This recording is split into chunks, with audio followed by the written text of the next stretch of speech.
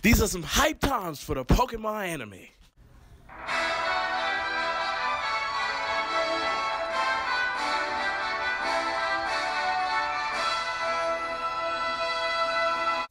Yo, what's up everyone? Trayman1 here, and Pokémon just threw us the most exciting trailer thus far. Like, this seems like New Year's preview type of quality trailer right here. Like, oh my goodness, I did not expect this at all.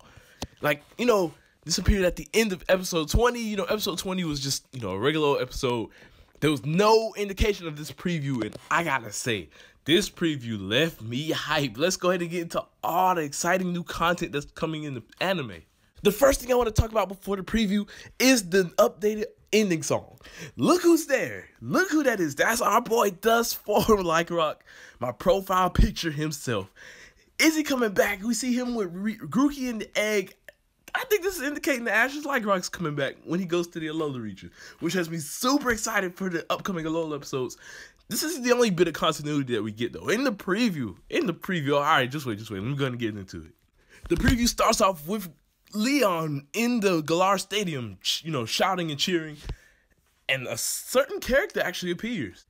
We see coming from the other end is our boy Raihan, and as we know, Raihan is a fan favorite from the Pokemon games, and I'm just super excited to see Raihan versus Leon, and I hope that Ash actually fights Raihan. Like, it seems Raihan is actually a part of the Masters 8, which I think what they're going to be doing is throughout the series, Leon is going to fight members of the Masters 8. So he fought Lance, he's fighting Raihan, and there's, 5 other characters that we actually get to see.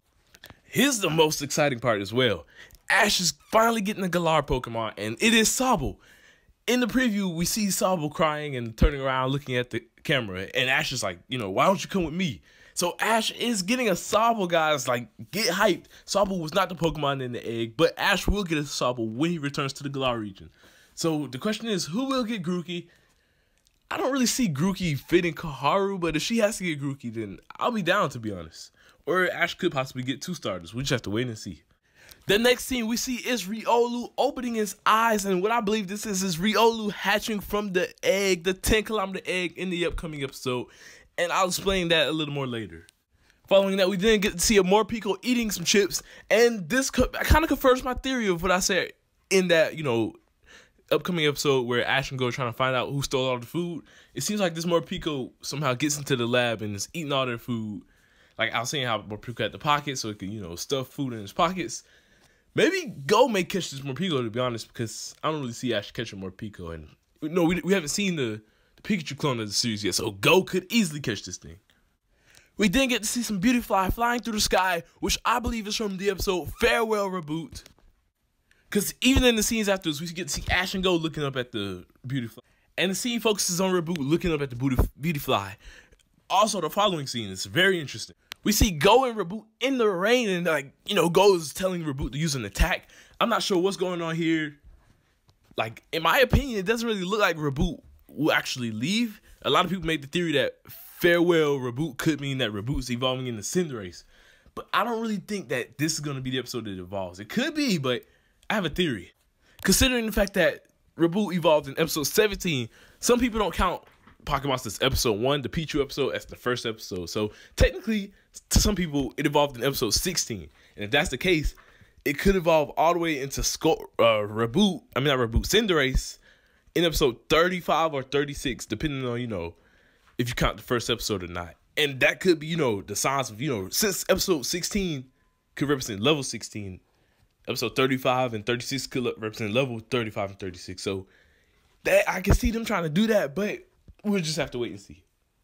And now, everyone, we get to the most hype part of the trailer. The part of continuity. Ash is using Gengar in a fight, and we get to hear a specific voice. And that trainer is none other than Korrina. Yes, Korrina from the X and Y anime is appearing in the series and is battling Ash. And I was like, yo, I freaked out because this series, we've been wondering what's going on with the continuity. Lance was appearing. We were like, oh, I hope Ash meets Lance. That didn't happen. Ash went to, the gym in Johto region. The Johto gym leader wasn't there. He went to, we did get some continuity with Lieutenant Surge. It's just Lieutenant Surge wasn't there. So we were like, don't tell me they're not going to see any of the old gym leaders. But here, Korrina is battling Ash. And thanks to Ash and Serena on Twitter, she actually gave us some translations, which says this. Korrina says, I knew it, Ash. The battle with you will be exciting. And Ash is like, let me see your full power. And interesting enough, Korrina's doing the same poses that she did in the first Ash versus Korrina. Well, not the very first one, but the gym battle between Ash and Korrina where she's Mega Evolving Lucario. And people have put these scenes side by side, and it's an exact replica. Like, this is amazing that the animators were able to redo the scene in new art style. And it's just so pumping because Korrina, like, Korrina was one of my favorite gym leaders from X and Y. Ash versus Korrina, I have to say, was the best gym battle in the whole X and Y anime. I love the Pikachu finally beating the Lucario. It was just an amazing battle to this day. Even in my overview of that episode, wait, did I review? Actually, no, I didn't review the episode, but in my top 5 X and Y episodes, I even talked about this episode. I think it's #1. So yeah, you know, I'm really pumped to see Korrina return. And from the preview, it seems to be a 2v2 because there's one scene where, you know, Gengar's in battle. And then there's another scene where we see Pikachu using Iron Tail and Thunderbolt. Which, if I have to assume, it would be probably Gengar versus Mienfoo or Machamp. Gengar ends up losing. And then Pikachu takes out the Mienfoo and Machamp and fights Mega Lucario one more time. And also, they're fighting in the Galar Stadium. So this seems to be a World Championship battle, which is pretty interesting. But I wonder if this is like a tournament now. Because remember, Ash was in the top 10,000, the Pokeball rank. And, you know, he just had to fight trainers in rank battles. Maybe at this point, he's in the Great Ball rank. And maybe the Great Ball rank forward is tournament. So maybe this may be the first tournament that he's entering. And his first opponent is none other than Korrina. Also, we get a screen of the Masters 8. And we get to see Raihan, Lance, and Leon are part of the Masters 8. And the 5 other trainers, Cynthia has to be here. Cynthia has to be on this list. If anything, I can see, you know, if they are going to show Leon fighting each of the Masters 8 and destroying them, I can see Cynthia possibly being the final one that Leon fights. Because Cynthia is, you know, this really powerful, strong champion that everyone, you know, knows about. She was the original strongest until Leon came around. So it's going to be interesting to see Leon versus Cynthia. And if Leon beats Cynthia, that's going to, you know, put Ash on some high stakes. Also, I'm glad that Korrina's going to be the one to show off Mega Evolution in the series. Like, I had a feeling if they were going to show off Mega Evolution, which they will, it had to be, like, through Korrina because she's the, in the game, like, the Mega Evolution trainer, the one that, you know, gives us our Mega Stone and everything like that.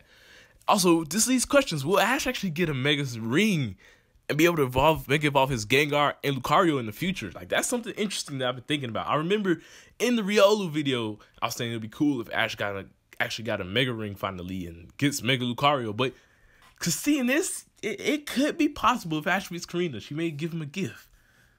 And the last few scenes of this preview are kind of like a basically mass show of what's going to happen next. We get to see the egg hatching, and of course, it's going to be Riolu, guys. Riolu is confirmed to hatch from the egg.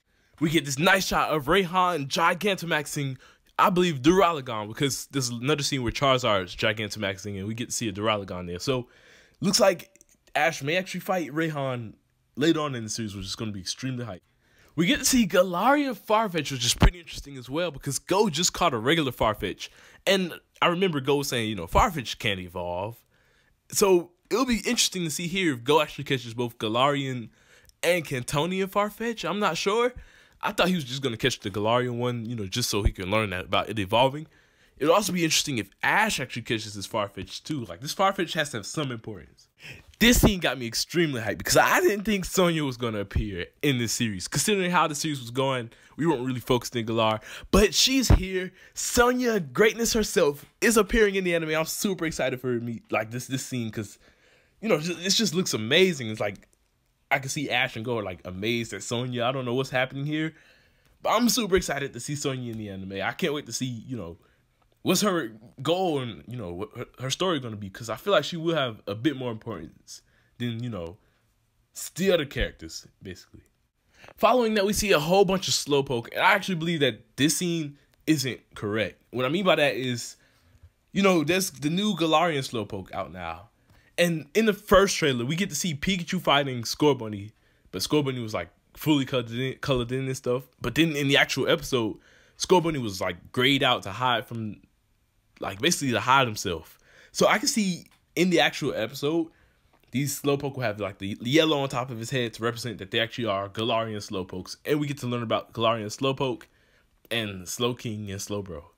The final scene is Ash and Gold looking at each other with determination, like, oh yeah, even they're hyped for these upcoming episodes. Cause look at their faces. Ash is like, oh yeah, these episodes are about to be amazing, man. But oh my goodness, so much went down in just this 1 minute preview, and I loved each and every single moment of it. I was literally jumping for joy after watching this preview. Korrina truly is a beacon of hope for the continuity in the future of this series. Like, you just don't understand. Because in this series, we were so confused about continuity. Like, even with Lieutenant Surge, that was a beacon of hope because, you know, we actually get to see that Ash fought Lieutenant Surge in the gym battle. It's just, the thing is, they didn't really show Surge, which had me thinking we weren't going to see any old characters, or not too many. Like, they weren't going to interact with Ash. But seeing that Ash is fighting Korrina gives me hope that we'll see Paul, Ash finally beating Alon, Greninja, you know, freaking Gladion again. It's so hype. I'm super excited to see what's going to happen for the rest of the series now. Like, the first 20 episodes was a build-up. The next 20, we're getting into the big action and everything like that. And I'm super excited. We get to see two more Ash's Pokemon, Riolu and Sable. Who else will he be catching?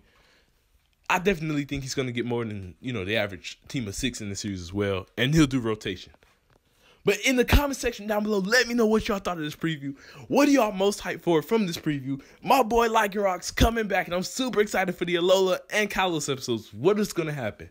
Thank you all for watching, and I hope y'all enjoyed. Don't forget to leave a like and subscribe. Trayman1, peace out.